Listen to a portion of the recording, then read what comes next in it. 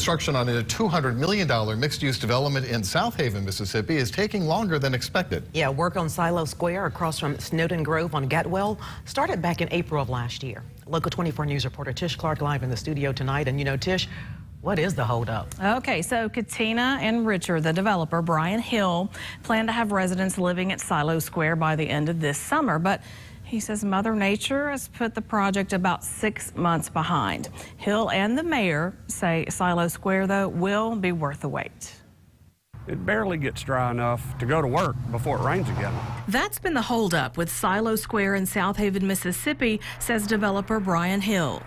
Throughout the winter, we got about 1 day a week to work, so it has been a slow go. Hill is hoping for a break in the wet weather long enough to dry up some of the 230 acres he's developing on Getwell across from Snowden Grove. The asphalt will be down next week on the entire commercial area, and we're getting our paperwork together right now to go pull the building permits for the first 2 town square buildings. Silo Square will consist of 700,000 square feet of commercial space and more than 300 single-family homes, high-end apartments and hotels, all connected by 7 miles of walking trails. Southaven Mayor Darren Musselwhite says Southaven is basically scattered all over the city, so a town square would make it a pedestrian-friendly central gathering place for families, friends, and folks from all walks of life.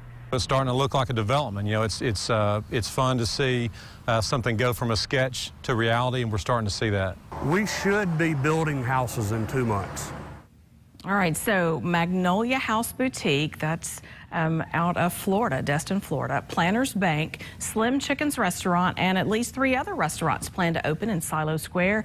Now, officials are being pretty hush-hush about other businesses moving in just until it's official. Some of the residential space is expected to be ready for tenants by the end of the year, weather permitting, of course. Live in the studio tonight, Tish Clark, Local 24 News.